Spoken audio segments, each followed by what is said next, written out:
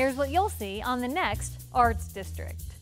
2 generations of painters on display in Wyeth at the Denver Art Museum.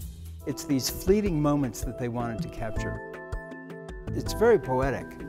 They're not just rendering every blade of grass in the field, they're actually rendering something that gives an emotional response on the part of visitors.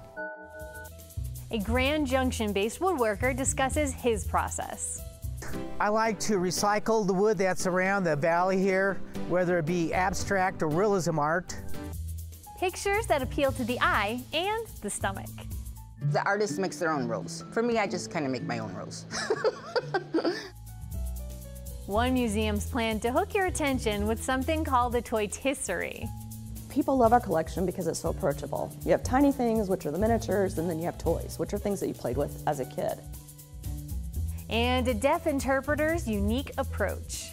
But who are the people you're really interpreting for and being able to bring that across?